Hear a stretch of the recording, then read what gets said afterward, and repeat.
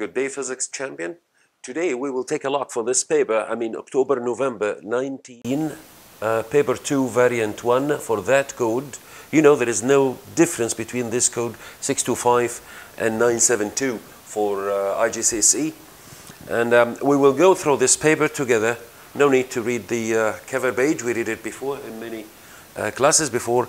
And also we will go through the examiner report to see where was exactly the difficulties that faced the students during this paper. So let's get in. In this paper, as you see here, in the first question, first of all, let's say something like the gravity acceleration could be considered 10 all over the paper, unless if they ask you to do something different.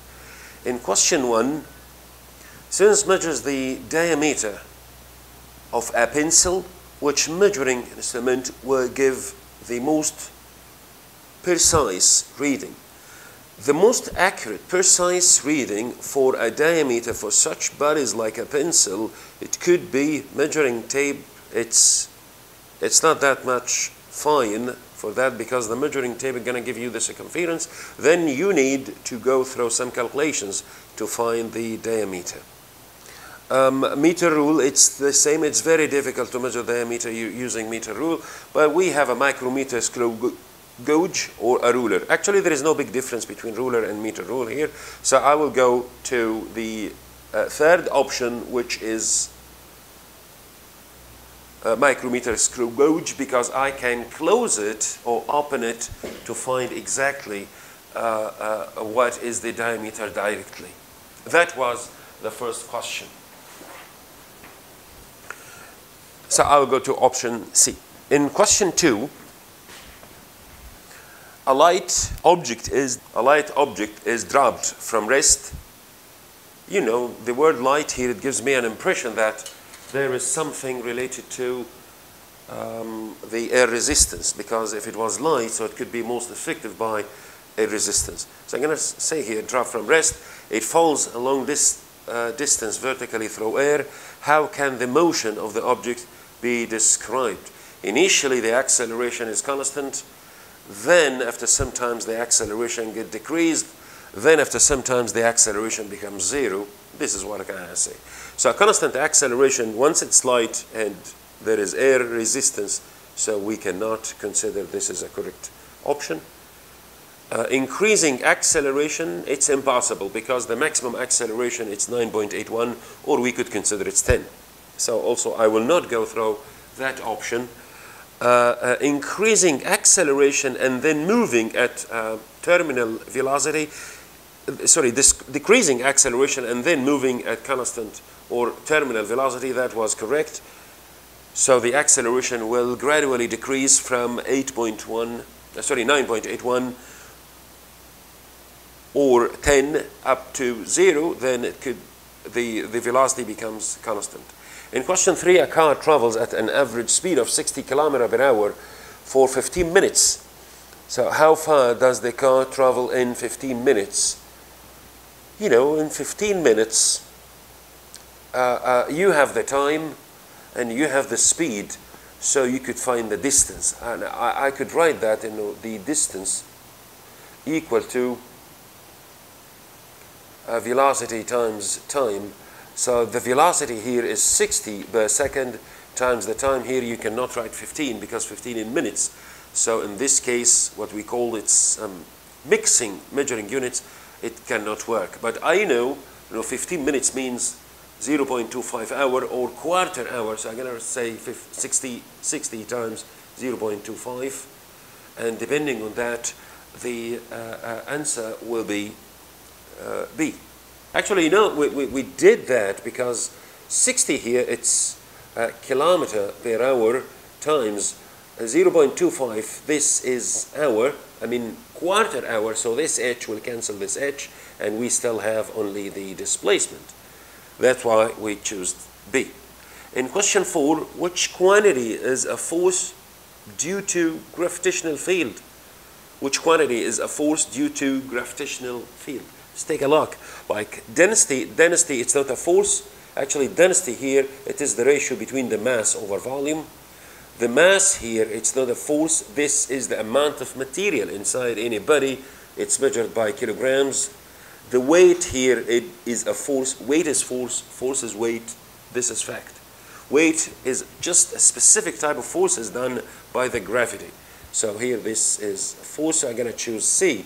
The volume, it is just the area times height, or 3 dimensions amount in space. The density of air is 1.2 kilogram per meter cube. A room has dimensions like 5 times 4 times 3. We have L, W, H.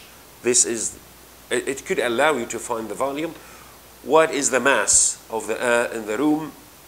You know, once when I have the volume of the room, it means this is the same volume for the air inside the same room. So I'm going to write here, density equal mass over volume. So the mass itself could be density times volume. The density has been given 1.2 times the volume. It should be the 3 dimensions times each other to find the volume. You know, the volume of any cube like that, it could be 5 times 4 times 3. So it could be 5 times 4 times 3. So here we have the volume, and that was the density. By the way, this is the symbol for density. So density times volume, it gives you the mass. And also for the same measuring unit, we could consider the answer here is D, because this calculation is going to give you 72, so the answer will be D. Remember, you know, the measuring unit for density, it has been given in the question, which is kilogram per meter cube, and the density for the volume could be 5 meter times 4 meter times 3 meter. It means the measuring unit here, meter cube. So this meter will cancel this meter. I still have 75 kilograms, and this is what we just choose. In question 6, a car is traveling around a circular track at a constant speed as shown. In which direction is the result force on the car, or resultant force acting on the car? You know, for any rotating object, let's take a closer look here for the figure. For any rotating object, like that position, here we have no force, unless if you consider the force of the engine pushing the car forward. And here we have no effective force. Actually, this, if you see these two areas here, they are equal, because we can consider this is the friction acting back, right? But actually, for any rotating object, there is a force try to keep the body rotate in the same circular track. This force usually directed to the center of the body.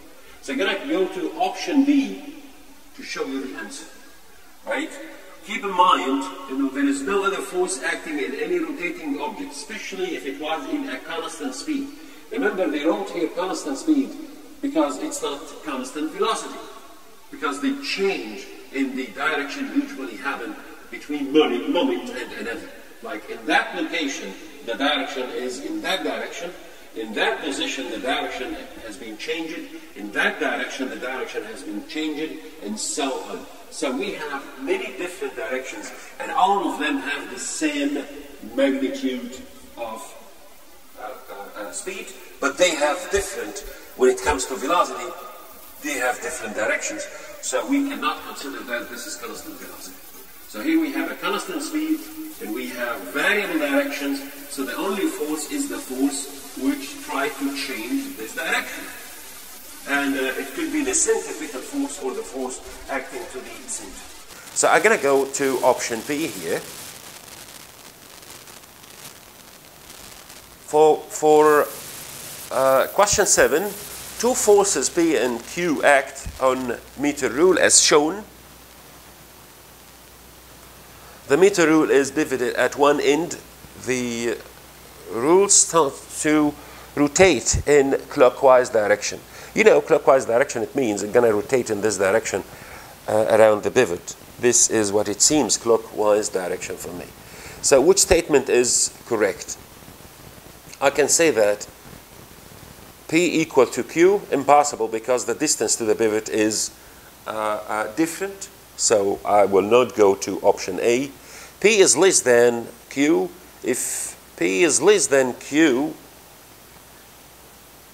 you know, this is also, it doesn't make sense with me, because if P is less times less distance, so impossible for Q to have a bigger value and a bigger volume and it make this equilibrium.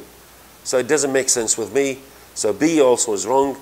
P times A, this is the moment clockwise, is equal to Q times B. This is not a moment because you know P here, it's not the distance to the pivot. So this is also wrong. So I will go to option D, that this is what we still have. You know, the moment clockwise is bigger than the moment anti-clockwise. And this is what we have in D. In question 8, which statement gives a complete description for any object that is in equilibrium? There are no forces acting. Yes, I'm agree with that. There is no resultant force acting. But you know, no forces here, it doesn't make sense because, you know, if we have two forces acting in an object and the total resultant force equals 0, this is because F1 is equal to F2 and they are opposite, in opposite direction. It means the concept is correct. The total force is 0, but there is some forces acting. So I will not go to option A. B, there is no resultant force. Yeah, this is it seems correct for me. You know, there is no resultant force, but also it's not that much correct because this is concept, but we still need to add something about the turning force, the turning effect. Right? So this part is correct, but this part is missing. So I will not consider B correct because there is something important missing. C, there is no resultant force and no resultant turning force acting on it. Actually, it seems for me, you know, this is the correct answer because the two conditions are available. No resultant force, this is condition number 1, and no turning force, this is condition number 2 for any equilibrium case. So I will choose C. For D, there is no resultant turning force. Actually, it's the same like B here. The second condition is available, but the first condition is not available. That's why I will not choose B or D. So the right answer, depending on that, is going to be C. In question 9, two objects, X and Y, move directly towards each other. The objects have the same mass. So both of them have the same mass. Object X has a velocity of 5 meters per second. To the right, object Y has a velocity of 3 meters per second to the left. Object X and object Y collide and stick together. So when they move together, it means they have double of mass when they are moving. If the mass was m for both of them, after collisions, they were going to move with 2m. So the question is, what is their velocity after colliding? You know, we have a condition which is, please write that down, the moment, I mean with this letter B, I mean before collisions, should equal the moment after collision. If that was correct, it means I'm going to say m, this is the mass of X, times the velocity of that, which is 5. Then I'm going to add the moment for the other body, which is Y, the mass of Y. It's the same mass like X, so I'm going to give it a concept like m, times 3. Remember, you know, that 3 should be negative because it's in the opposite direction. Otherwise, your problem will be wrong.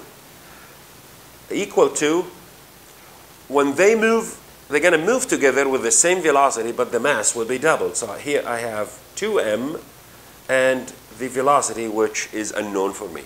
This is the equation that we need to go. It seems for myself, I'm going to take m here as a common factor. Then I still have 5 minus 3 equal to 2mv. So this m will cancel this m, and I still have v equal to 5 minus 3 divided by 2. I'm going to give you 2 divided by 2, which is 1 meter per second. So I will go this 1 meter per second, but the direction here, these two answers available twice. Please take a closer look. This one, when we calculate it, its sign is positive. And this 3, the sign here is negative. So the 1 meter per second, it will be in the opposite direction against 3. So it's supposed to be to the right. So I will go to option B here, to be in an opposite direction to the right, not to the left, because I consider the left direction negative, as we see in the first equation. I hope it's understood. So the right answer here, it could be question B. Answer B. In question 10, brakes are used to slow down a moving car. Into which form of energy is most of the kinetic energy converted as the car slows down? Let's see, chemical, there is no chemical reactions here. I couldn't feel that, so this is nothing. Elastic, no, there is no elasticity here at all. Thermal, yes, because of the friction. You're going to increase the friction between the tires and the brakes, and even between the tires and the ground. So thermal energy here, most probably the most product.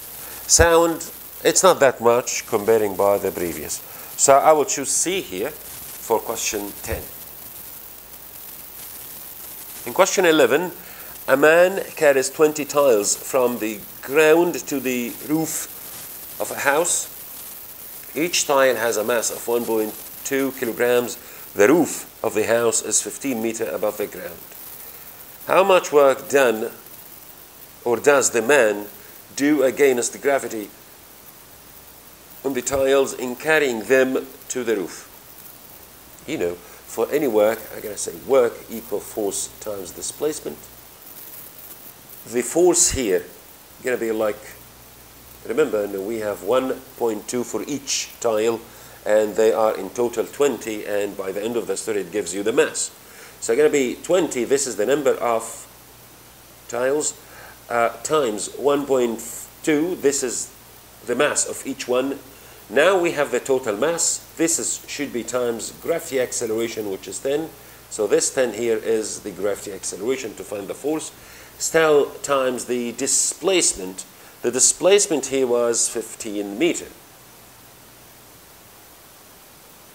So if you use your calculator to figure out what is the answer here, you found the answer as me. It's 3.6 kilojoule, or you can write it's 3,600 joules.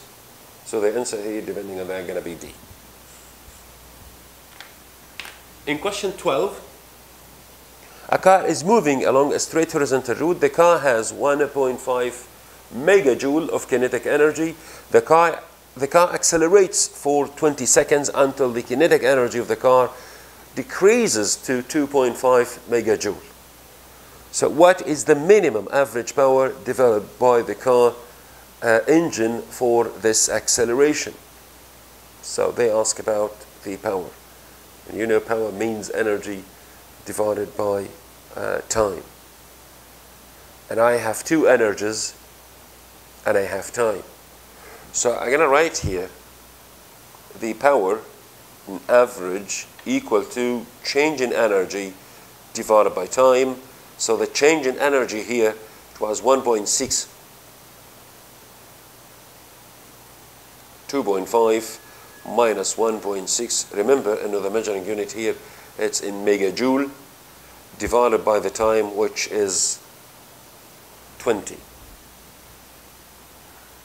So in my calculator, the answer will be 4530. So I'm going to write here it's 4, 5. Then we have approximately 3 zeros over here.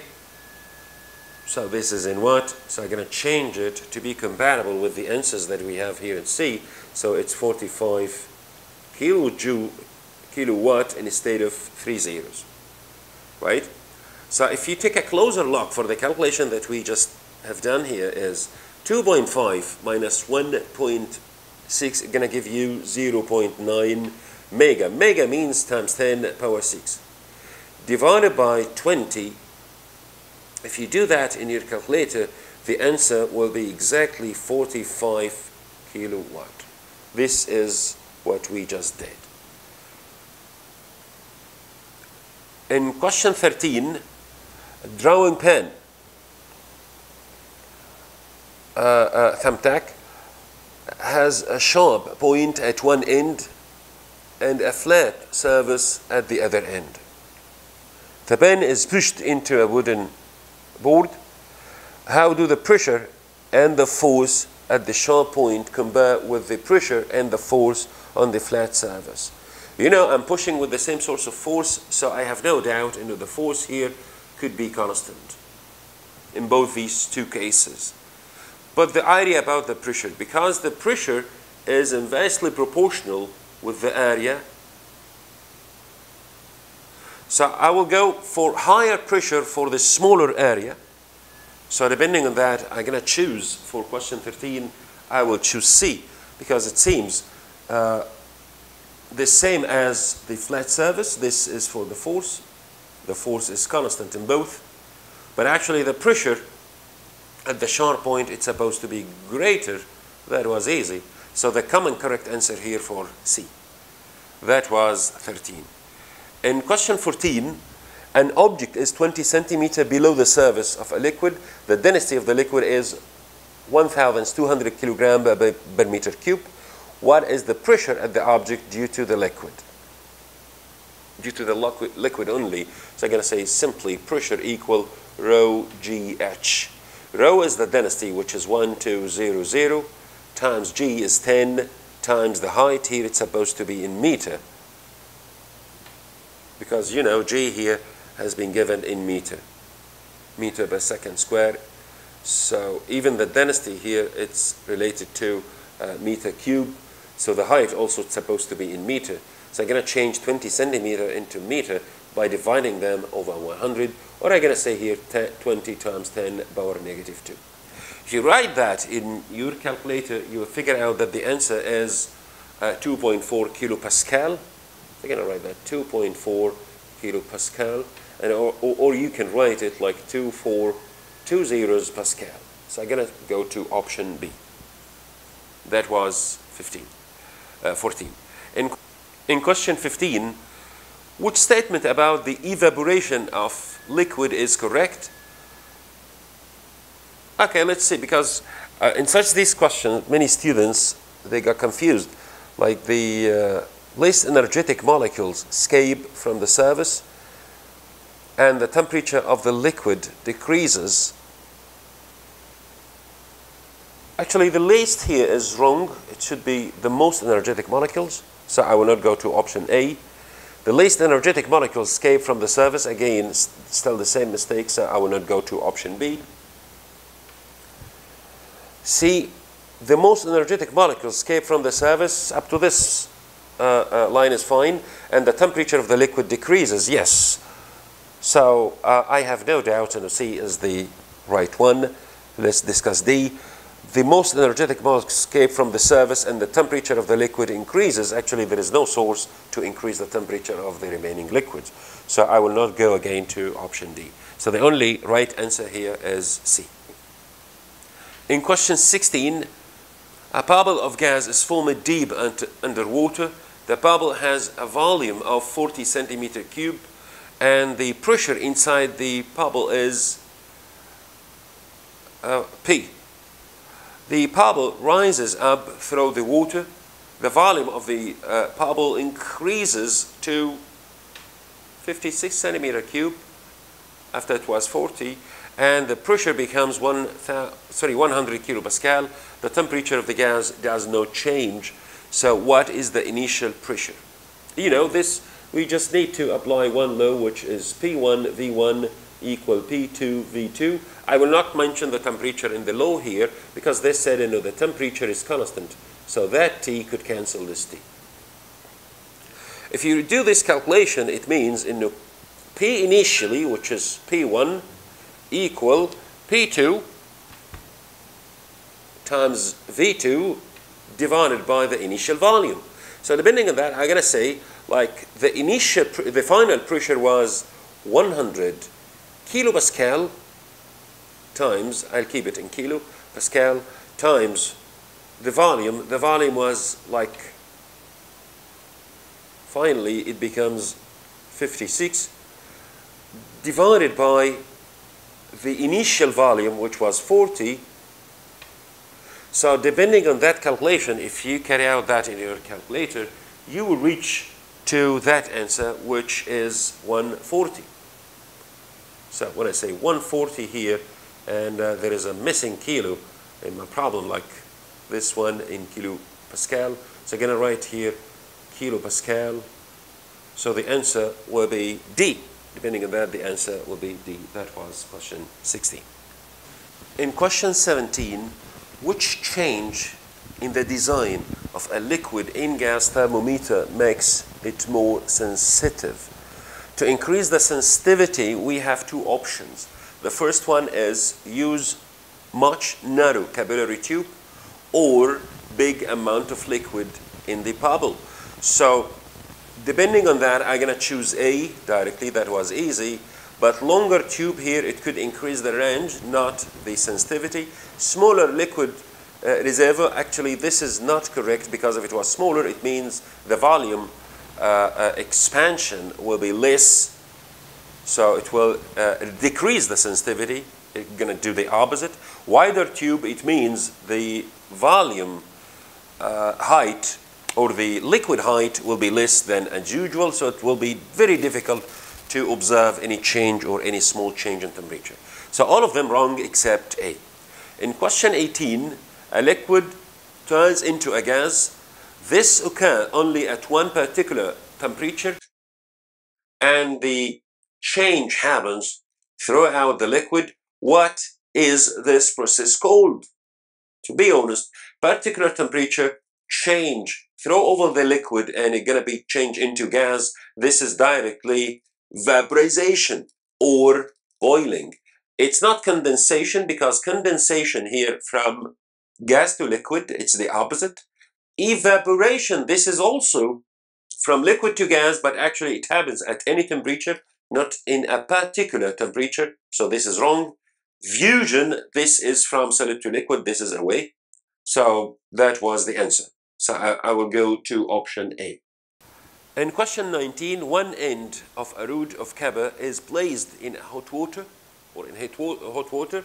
Thermal energy travels along the rod to make the other end warmer.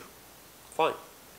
What is the behavior of the copper at an atomic level that accounts for most for the transfer of thermal energy from one end to the other? The kinetic energy will be transferred from molecule to the next, and the free electrons will transfer and collide from atom to another. So let me check which one of them will be compatible. Atoms at the hot end gain kinetic energy, I agree with that, and move towards the other. No, there is no movement. Atom at the hot end expands. No, there is no expansion for atoms. The expansion happens only for the entire material. Free electrons at the hot end gain energy and move towards the other end, colliding with atoms along the road. This is, I have no doubts, this is the correct option. For D, free electrons at the hot end gain energy from the hot water and move directly to the other end. No, there is no movement. Free electrons at the hot end gain energy from the hot water and move directly to the other end. No, there is some collisions could happen, and actually this is not completed sentence, so I will not go to option D. Question 19, I will go to option C. The last question for today is, in question 20, a surface is made so that it is a good source of infrared radiation. Which surface is not swearable? Actually, the swearable one is the black one, because the black color, it's a good absorber and good emitter for infrared radiations. So I will go far away from the black color. Let's see the answers. A surface that is painted matte black, so this is not the answer because of that knot here, be careful. A surface that is painted white, I agree with that initially. A surface that is heated to a high temperature, no, it does not. maybe high temperature, then it's going to be cool very, very, very fast. So this is not a good radiator. A server that is a large surface area, no, this is not the concept that we can compare the materials. Actually, the surface that is painted white, it could be very, very bad to be suitable for good source of infrared radiations, because white is a bad absorber and bad emitter. This is the idea of question 20. So I'm going to go to option B. Thank you for listening, and now I think it will be very, very helpful to check some of these videos here, right here. I'm going to give you more information about mini papers and past papers, especially for IGCSE. Thank you. Have a nice day.